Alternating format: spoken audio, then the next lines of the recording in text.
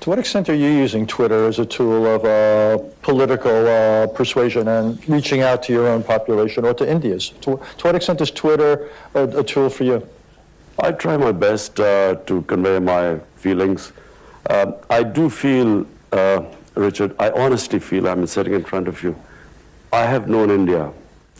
I have had love and respect from India and fan following because India loves cricket more than any other Pakistani. I'm more worried about India right now than probably even Pakistan, because India is not heading in the right direction. If you see what has happened in India in the last 6 years, it is frightening for some of us. It's not the India I know of Gandhi and Nehru. It is this ideology that has taken over India of Hindu supremacy.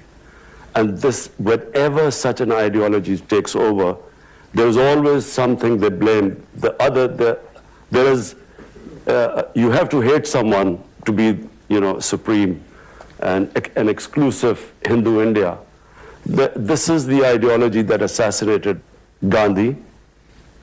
This is the ideology was banned in India for 3 times.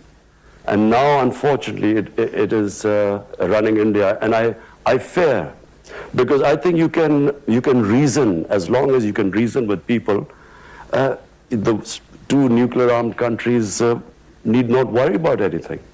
But unfortunately, with this ideology of racial supremacy, I don't think you can reason, and I'm generally worried. And that's why I'm going to speak. I'm speaking to the heads of state. I've just spoken to Prime Minister Boris Johnson. I will speak to Donald Trump. I will speak to other leaders. I will speak in the UN. I'll try my best that the world must intervene before this goes too far.